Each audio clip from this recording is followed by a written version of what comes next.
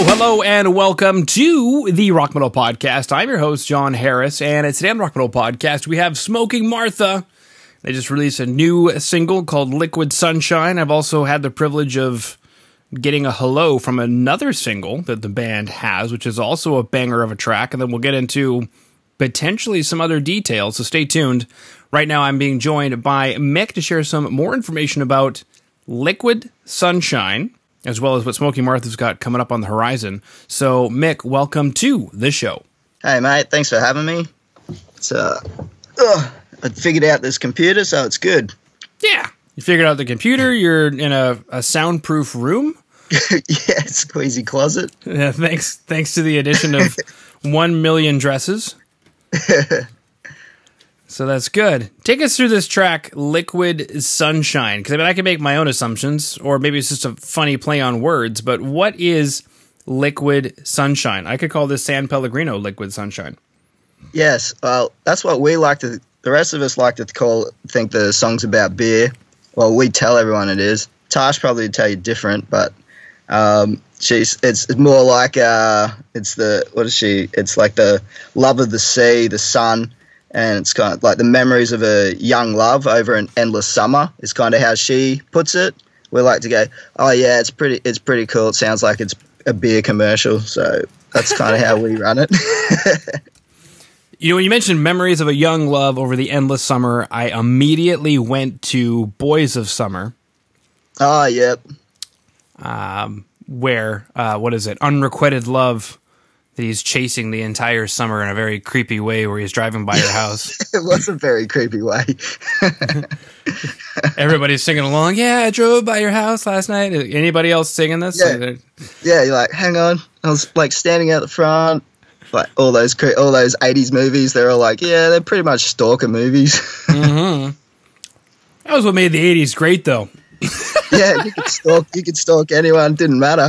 Yeah, you could stalk people. You could treat people terribly. It was good times, you know. Yeah, everyone still falls in love, and it's a great time. Yeah, exactly. Speaking of a great time, I'm watching the music video for Liquid Sunshine, which of course you guys managed to find an orange room. So immediately it's just like, yeah, Liquid Sunshine, I get it. Orange room, I got it. Take us through this music video. How did you guys end up making this guy? Is the room orange, or is that just a light? Is that a filter? Yeah, I think it's a bit of a filter. So we our mate Tyson, he's sort of done most of our videos now. He where he works out of is like a white studio room, so it's like just complete white. So we got I think we had we got a bunch of different lights and just started trying them out, and then that orange sort of hue seemed to pick really well. So we kind of kept that, and then he just with his magical editing skills was able to blow it out a bit and make it, look a whole lot cooler than what we thought we were doing. So, yeah, it worked out pretty good. Just looking at each other like, guys, is this? Yeah. Are we cool? This is pretty rad. Hey, yeah, we're right. And he's like, nah, guys, you suck. You need to do it better like this. Exactly. Speaking of the 80s, I don't know if she did this on purpose, but I'm getting Blondie flashbacks from Tasha here in this music video with the giant hoop earrings. Yeah. And everything. Yeah, no, she's she does. She definitely is a bit of a Blondie fan. So, yeah, that would definitely come through for sure. Okay, so it's being taken as a compliment. That is fantastic. Yep.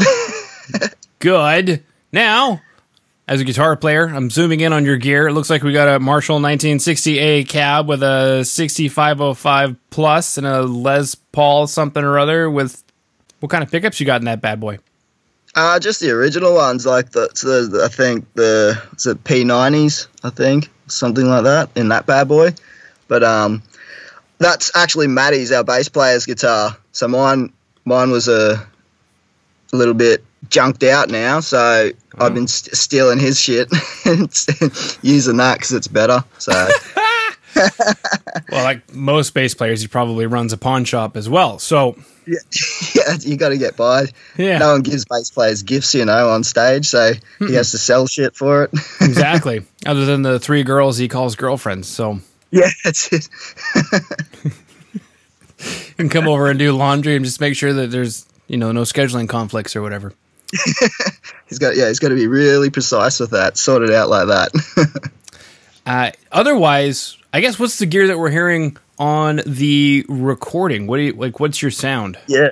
So we used a lot of used a few different heads. We used like there's a guy here called Dale Sherlock. He builds custom heads. So we ran that. That was on there a fair bit. That 6505 was actually on there a fair bit. Like we actually just turned the thing up loud as all hell, but then backed off the gain a lot, and it sort of actually sounded really good. We used that guitar for probably majority of the recording actually, and a couple of like Fender Telecasters for some sprinkly magic bits in there, which always makes it sound nice. And I think we might have used like a Gibson 335, I think, on parts as well. But that were the main ones we sort of ran. And then the studio guy, Luke Palmer, he has like this, he's in a bit of a prog band, and he's got like this monster pedal board, which had like everything that you could think of on there. So we used that. I think there was a Pog, or no, he's got the Hog version. So we used that little thing like on a fair bit of stuff, just like really dialed back and just pushed in there to give it the tone a little bit more like dirt in there as well. But like just this little weird sound to it. So that was pretty fun using that stuff. I got to like play the guitar while he did all the foot stuff. So I get confused real easy. So I'll keep that shit away from me. Well, yeah, I mean, it looks like you're plugged straight in. Are you more of like a straight in kind of guy? Yeah, pretty much up until this album. And then after using his board, then I was like, shit, now I need to get some of those pedals to make it sound. So I've kind of got a one of those switcher, was it PBS? Mastermind switcher pedals, so that, and probably like about half a dozen of those of the pedals that we used on there now, and then I just run it through the switcher so I can just push one button and not have to tap dance. Mm-hmm. That suits me really, really fine. Less stuff, less confusing. Very true. What is going down the rabbit hole that is pedals? What is probably the most what's the word I'm looking for? The one pedal that's now on your board that like you couldn't get rid of it if you tried. If somebody said, "I'll buy that off of you for $1 million," and you'd be like, "No." Yeah, probably. What do I reckon? Probably the Pog that I've got now, because even though it's not, I pretty much use it on everything, but either really dialed back or like wild sounds out of it. It just seems to like just add something a little bit more to everything. So now it's kind of like, now I'm using it like bloody Kirk Hammett uses a wah pedal, probably too much, but it's all right. Yeah, exactly. Sounds good. I'm looking that up. Okay, cool. So an octaver, basically. Yeah. Okay, very cool stuff. Classic, legendary. I like that you mentioned the magic unicorn sparkly bits that Telecasters can do, which is fantastic. Yeah. And then the Gibson 335, for those out there who are currently just listening in and not able to look it up, that is what, a semi-hollow body? Yeah, yep, that's right. What does that guy do? Kind of just, I guess it has like it's hard to describe, but I sort of think of it as like a rounder sound, like a bit more bigger, rounder, still gives that real punch, but like just got like a more, I don't know, over-encompassing sound, like just seems to fill out parts really good, like big chords. It just like has huge sound with that. So I feel like that sort of really worked well, like adding big chords behind stuff. That was just like really perfect for it. So I actually bought, now live, I have a Duesenberg, it's a guitar brand from Germany, and it's a semi-hollow body as well. And that sort of has a bit of, that's like a cross between the Les Paul and the 335 as well. So it kind of sits in the middle of those live. So I'm able to get pretty much most of that sound live, which is good. Mm-hmm. With one guitar. with one guitar. That was going to be my next question. Well, after all this teetering and tottering and experimenting and doing cool things, has that changed your approach to the rehearsal room / the stage?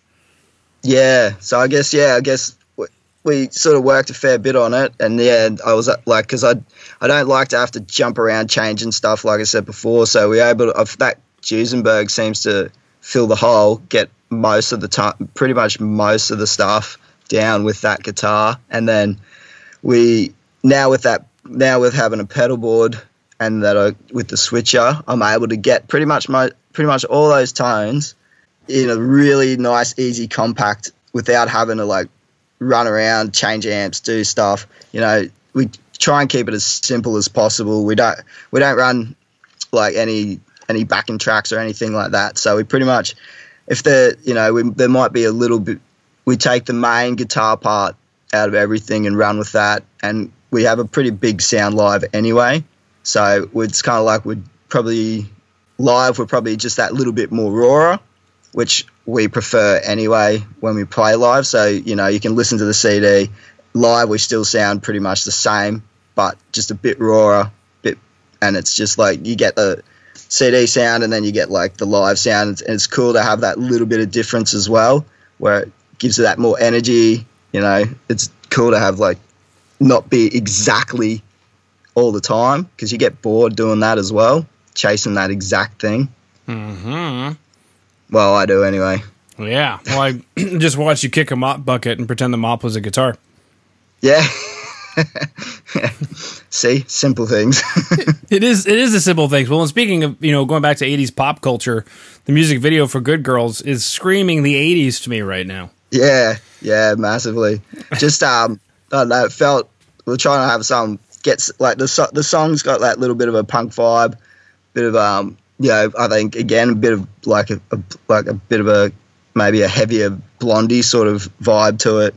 And, it just seemed like that seemed like a fun idea to do. We got access to having a roller rink, so, and the girl was like amazing. So we were like, well, Miles will take this opportunity to have a crack at this, and everyone got to actually do some acting, which is terrible, and it was a lot of fun. I think my favorite guy is the old guy. Yeah, that's actually that's Maddie's dad. So Paulie. So yeah, he's pretty happy. He's like famous. He's like, I'm on Rage. Yeah, and everybody's got the green stuff. Was that absinthe coming out of the nipples? Yeah, it was actually, what is it, Midori. I don't know if you guys have that over there. It's like what is it? I think it was a big drink in the 90s over here. Like, it was a cocktail. Everyone was always had Midori Splice or something like that. Mm-hmm. It's basically tastes like really bad, like melon flavor. I could see that for sure. Absinthe itself doesn't taste very good. I had it in Europe. Yeah. Okay, here it is. The original melon liqueur. Yeah, that's the one. Good God. Okay. I don't know if I want to get on board or not. No, I probably wouldn't if I was you. It's not that good.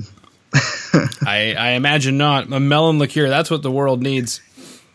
Yeah, that's what we need more of in this day. Mm-hmm. Melon liqueur. Well, the funny thing is I went to culinary school, so I learned about a lot of these sorts of liqueurs and liquors and wines and beers, and obviously using them quite a bit in different dishes and classic dishes. Melon liqueur, that just hasn't come up on my... Didn't come up, yeah. No. Yeah. Well, if it doesn't come up in culinary class, it can't be too good. No. We have nothing at all that will match with this, so we'll just leave this on the side. Yeah. That classic oyster dish that calls for Midori. Beautiful. Good Girls. Is Tasha one of the good girls? What's going on in this song? Yeah, I think... Nah, I don't know. It's kind of like... Her take on that was kind of like the world... it's a bit of a playful take at like being at war with yourself, I think is the way she described it. And at the time, the world's sort of fallen apart, and it's kind of like, well, let's kind of go down with it, having a swing on the way down was kind of the vibe of the song, I believe. Okay, sorry. You sounded like you were going to keep going, and so I. Oh no, I ran out of words. I'm going to use that from now on. I'm going to be talking to somebody, and I'll just stop, and they'll be like, "What?" I'm like, "Sorry, I ran out of words." Yeah, there's just no more. Yeah, it's just sorry. That's where I end.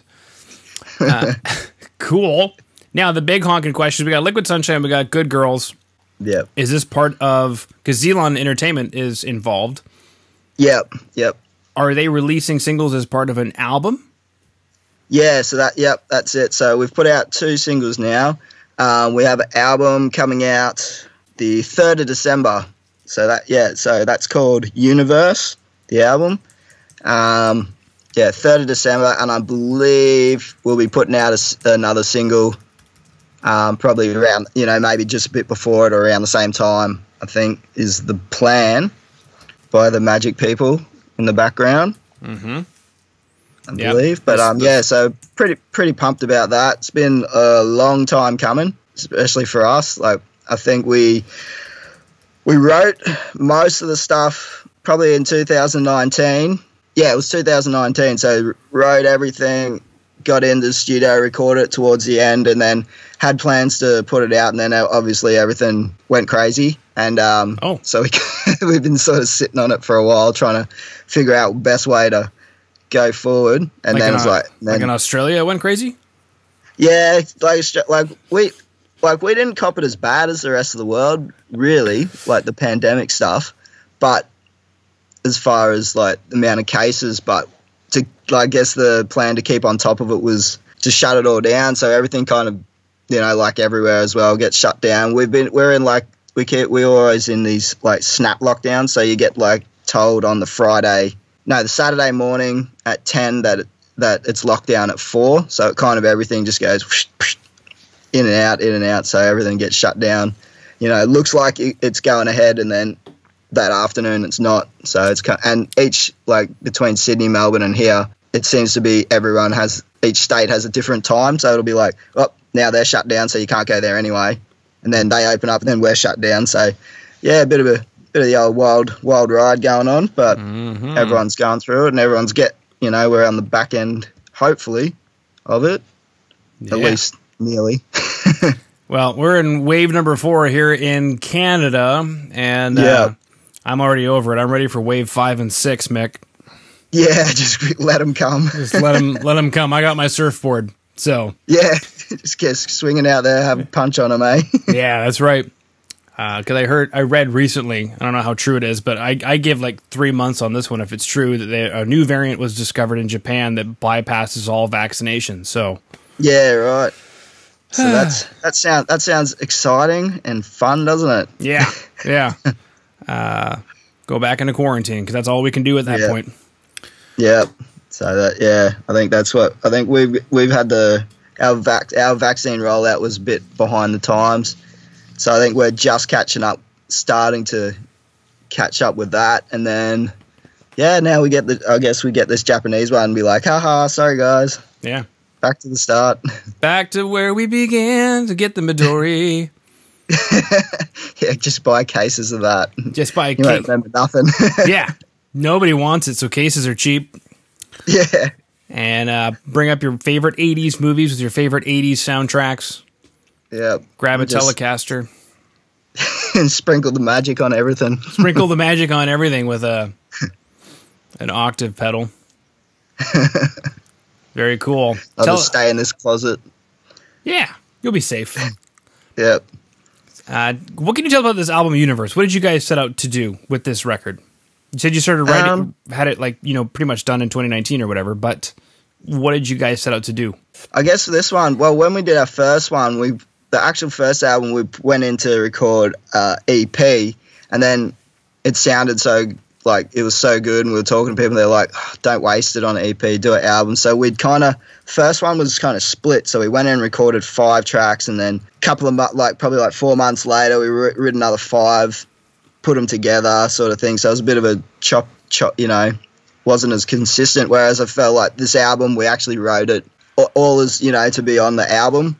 So it was kind of a lot more consistent, a lot more, I guess the song sort of, we were able to set there's 12 tracks, and we were able to set it up so it plays like an album, you know, we got like an intermission sort of bluesy kind of just guitar and mic and vocals, sort of like, you know, real low key, sort of right smack bang in the middle, like a palate cleanser sort of thing. And got a bit of keys on a couple of songs towards the end as well to sort of give it a bit, you know, a bit more space and a bit bigger. So yeah, it was good. We were able to, like, I guess, write a piece, you know, like a whole bunch of songs, but we were able to focus on writing a whole piece, which was, you know, real fun for us and got to stretch us a little bit. So we got, like, you know, the rock and bangers and then some bit more, you know, proggy elements, I guess, in some of it, and a bit more, yeah, like we got some piano and have we got violins on this? I think there's a couple of little bits like that in there, pieces here everywhere. So yeah, it was a bit of fun. We got, yeah, just really got to stretch out a bit more, spend more time in the studio. So I think we were in there for a month, wow, all up between everybody, like week on drums. I think it was week and a half or so on guitar. I think Matty spent like maybe a day on bass. That's all you need. Just smashes it, does a song in a take. It's just one of those cheeky dudes. Everyone else was like, oh shit, this is how. I was like, oh, I finished like 5 minutes ago. And then yeah, got to spend a lot of time on the vocals, which was really good as well. So everyone got a good amount of time doing stuff, so we could experiment a little bit more. So yeah, it was a really good. Actually, it was a really fun, really good time to do it, and just have that actual goal of doing an album, as opposed to before it was just like, yeah, we got some songs, bang, oh shit, let's put some more songs together. Okay, yeah, there it is, it's good. Yeah, a lot more focused, I guess. Yeah, well, you mentioned having like some strings and whatnot.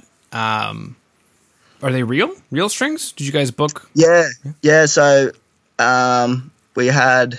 No, actually, I'm mistaken. Not this time. It's just I think there might have been some computer strings underneath it, just to like flesh some bits out. But it was the last album we actually got a guy in the US.